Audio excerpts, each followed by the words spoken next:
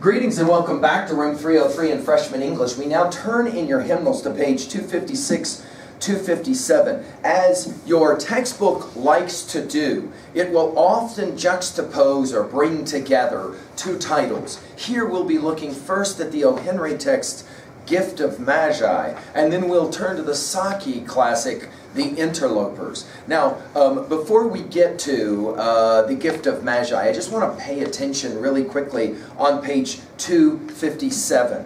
Now, earlier we worked with a couple of titles in Most Dangerous Game and American History, and we focused on the idea of plot and conflict.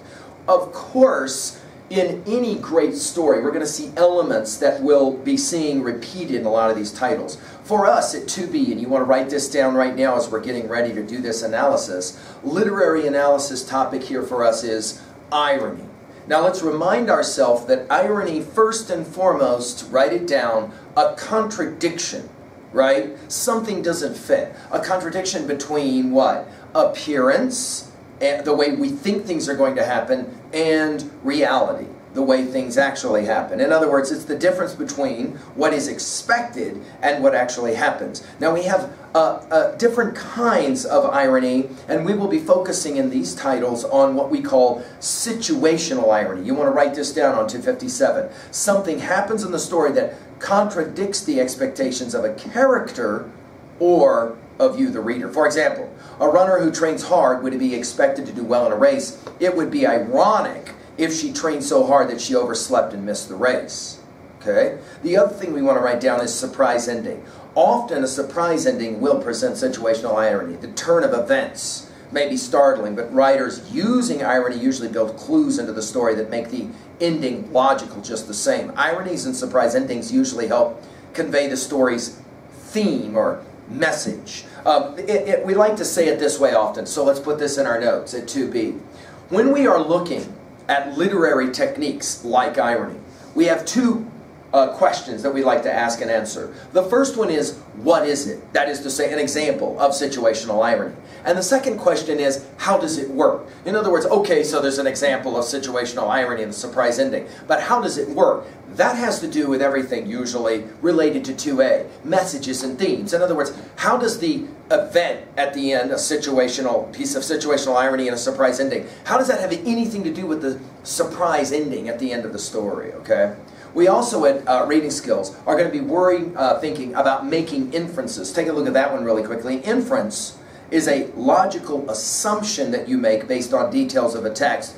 The author may state some information directly, but most of the ideas in a story are suggested through details. When reading short stories, use your own prior knowledge and experience to make inferences. Well, of course, we understand that in 303 as simply defining what we mean by learning, the capacity, again, to connect new information to old information, right? So that one for us is obviously very important. All right, let's turn now to our first of these two stories, The Gift of the Magi, and I'm on page 258. Notice we've got our important question for Unit 2, is conflict necessary? Obviously, the vocabulary for us is something, again, we're always concentrating on. I want to point out these word studies on page 258 and elsewhere that will give you some kind of often Latin or Greek understandings of etymologies, where words come from, prefixes, and the like. All of that for us is significant in our study. Let's turn now to the actual author itself, O. Henry. Now, if O. Henry already strikes a bell for you, it's because when you turn back quickly to page 213, I recommend you do this for just a second. When you turn back to page 213, and we were introducing you to the Richard Connell text, The Most Dangerous Game, look down there in the bottom left corner. Do you see where it says, Did You Know? When The Most Dangerous Game was first published, it won the prestigious, there it is, O. Henry Memorial Award for short fiction. O. Henry Memorial Award? What is that about? Well, let's learn about O. Henry. Notice your dates, 1862 to 1910. Let's read about him. William Sidney Porter, better known as O. Henry, dropped out of school at 16. So for people that tell you, you're a failure if you drop out of school, O. Henry is a classic example. Now, obviously, you can see the dates. It's a different time living in the world than it is today, which is why we always argue, dude, you need your education. In 1882, he left his home in North Carolina to seek his fortune in Texas. He worked on a ranch, then at a bank, and eventually started writing sketches. Let's put it in our notes this way. Many of the writers that we study not only had their education through schooling, but their education through travel and work. And that, of course, will inform much of what it is that they do in their actual story and poetry writing. He became a reporter, columnist, and cartoonist for the Houston Post. Let's also say that many of the people we read came out of the field of journalism. They were either writing ads, they were writing news stories, they were sometimes writing cartoons. We think of Thurber as an example of that, right?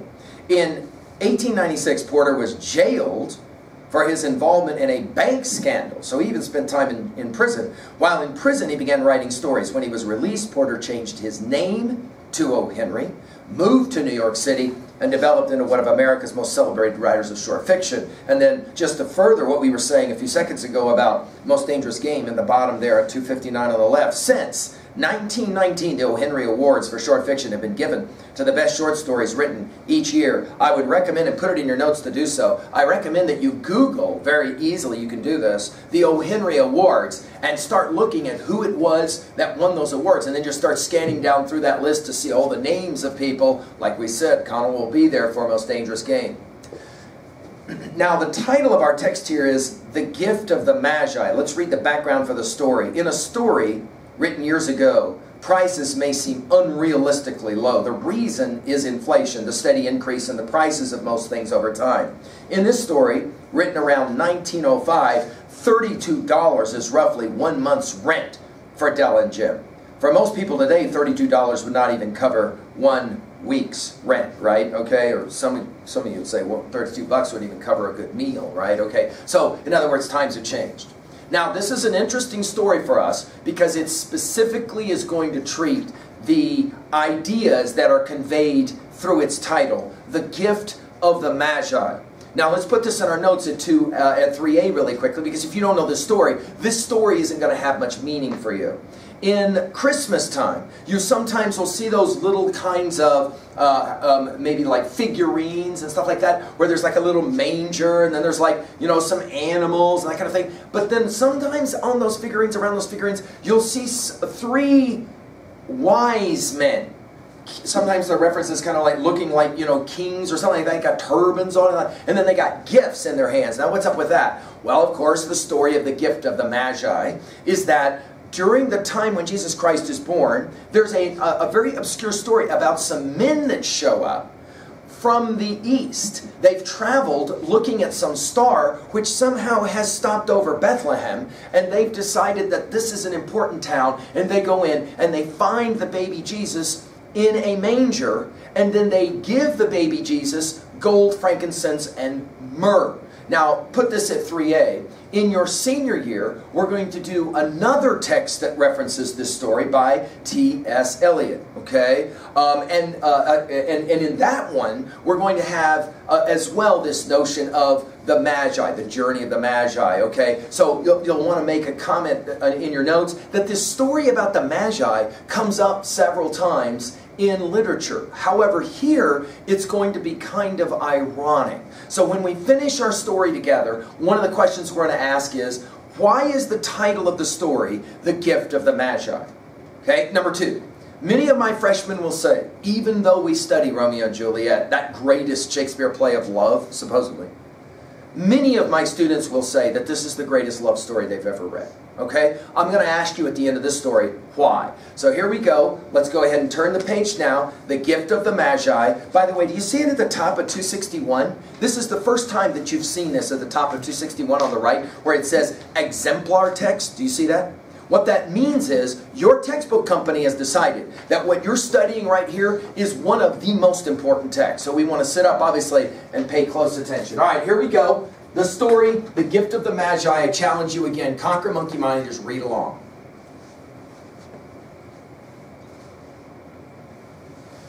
That was all. In 60s, The Gift of the Magi by O. Henry. $1.87. That was all. And 60 cents of it was in pennies. Pennies saved 1 and 2 at a time by bulldozing the grocer and the vegetable man and the butcher until one's cheek burned with the silent imputation of parsimony that such close dealing implied. 3 times Della counted it, $1.87. And the next day would be Christmas. There was clearly nothing to do but flop down on the shabby little couch and howl, so Della did it, which instigates the moral reflection that life is made up of sobs, sniffles, and smiles, with sniffles predominating. While the mistress of the home is gradually subsiding from the first stage to the second, take a look at the home. A furnished flat at $8 per week. It did not exactly beggar description, but it certainly had that word on the lookout for the mendicancy squad. In the vestibule below was a letter box into which no letter would go, and an electric button from which no mortal finger could coax a ring. Also appertaining thereunto was a card bearing the name Mr. James Dillingham Young. The Dillingham had been flung to the breeze during a former period of prosperity, when its possessor was being paid $30 per week. Now, when the income was shrunk to $20, the letters of Dillingham looked blurred, as though they were thinking seriously of contracting to a modest and unassuming D. But whenever Mr. James Dillingham Young came home and reached his flat above, he was called Jim, and greatly hugged by Mrs. James Dillingham Young, already introduced to you as Della, which is all very good. Della finished her cry and attended to her cheeks with the powder rag. She stood by the window and looked out dully at a gray cat walking a gray fence in a gray backyard. Tomorrow would be Christmas Day, and she had only $1.87 with which to buy Jim a present. She had been saving every penny she could for months, with this result. $20 a week doesn't go far. Expenses had been greater than she had calculated. They always are. Only $1.87 to buy a present for Jim. Her Jim. Many a happy hour she had spent planning for something nice for him. Something fine and rare and sterling. Something just a little bit near to being worthy of the honor of being owned by Jim. There was a pier glass between the windows of the room. Perhaps you have seen a pier glass in an $8 flat. A very thin and very agile person may, by observing his reflection in a rapid sequence of longitudinal strips, obtain a fairly accurate conception of his looks. Della, being slender, had mastered the art. Suddenly she whirled from the window and stood before the glass. Her eyes were shining brilliantly, but her face had lost its color within 20 seconds. Rapidly she pulled down her hair and let it fall to its full length. Now there were 2 possessions of the James Dillingham Youngs in which they both took a mighty pride. One was Jim's gold watch that had been his father's and his grandfather's. The other was Della's hair. Had the Queen of Sheba lived in the flat across the air shaft, Della would have let her hair hang out the window some day to dry, just to depreciate Her Majesty's jewels and gifts. Had King Solomon been the janitor, with all his treasures piled up in the basement, Jim would have pulled out his watch every time he passed, just to see him pluck out his beard from envy. So now Della's beautiful hair fell about her, rippling and shining like a cascade of brown waters. It reached below her knee and made itself almost a garment for her. And then she did it up again nervously and quickly. Once she faltered for a minute and stood still while a tear or two splashed on the worn red carpet. On went her old brown jacket. On went her old brown hat. With a whirl of skirts and with the brilliant sparkle still in her eyes, she fluttered out the door and down the stairs to the street. Where she stopped, the sign read, Madame Sofronie, hair goods of all kinds. One flight up Della ran and collected herself, panting. Madame, large, too white, chilly, hardly looked the Sofronie. Will you buy my hair? Asked Della. "I buy hair," said Madame. "Take your hat off and let's have a sight at the looks of it." Down rippled the brown cascade. $20, said Madame, lifting the mass with a practiced hand. "Give it to me quick," said Della. Oh, and the next 2 hours tripped by on rosy wings. Forget the hashed metaphor. She was ransacking the stores for Jim's present. She found it at last. It surely had been made for Jim and no one else. There was no other like it in any of the stores, and she had turned all of them inside out. It was a platinum fob chain, simple and chaste in design, properly proclaiming its value by substance alone, and not by meretricious ornamentation, as all good things should do. It was even worthy of the watch. As soon as she saw it, she knew that it must be Jim's. It was like him. The quietness and value. The description applied to both. $21 they took from her for it, and she hurried home with the 87 cents. With that chain on his watch, Jim might be properly anxious about the time in any company. Grand as the watch was, he sometimes looked at it on the sly, on account of the old leather strap that he used in place of a chain. When Della reached home, her intoxication gave way a little to prudence and reason. She got out her curling irons and lighted the gas, and went to work repairing the ravages made by generosity added to love, which is always a tremendous task, dear friends, a mammoth task. Within 40 minutes, her head was covered with tiny, close-lying curls that made her look wonderfully like a truant schoolboy. She looked at her reflection in the mirror long, carefully, and critically. "If Jim doesn't kill me," she said to herself, "before he takes a second look at me, he'll say I look like a Coney Island chorus girl. But what could I do? Oh, what could I do with $1.87? At 7 o'clock, the coffee was made, and the frying pan was on the back of the stove hot and ready to cook the chops. Jim was never late. Della doubled the fob chain in her hand and sat on the corner of the table near the door that he always entered. Then she heard his step on the stair, away down on the first flight, and she turned white for just a moment. She had a habit of saying little silent prayers about the simplest everyday things, and now she whispered, "Please, God, make him think I am still pretty."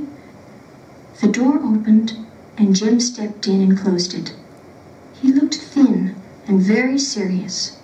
Poor fellow, he was only 22, and to be burdened with a family. He needed a new overcoat, and he was without gloves. Jim stopped inside the door, as immovable as a setter at the scent of quail. His eyes were fixed upon Della, and there was an expression in them that she could not read, and it terrified her.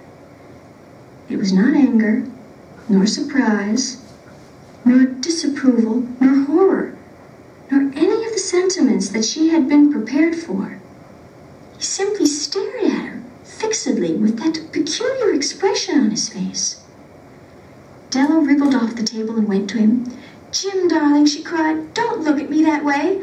I had my hair cut off and sold it because I couldn't have lived through Christmas without giving you a present. It'll grow out again. You won't mind, will you? I just had to do it. My hair grows awfully fast.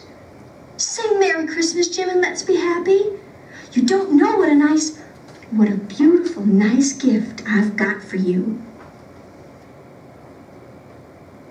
"You've cut off your hair?" asked Jim laboriously, as if he had not arrived at that patent fact yet, even after the hardest mental labor.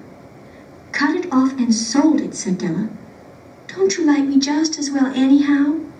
I'm me without my hair, ain't I?" Jim looked about the room curiously.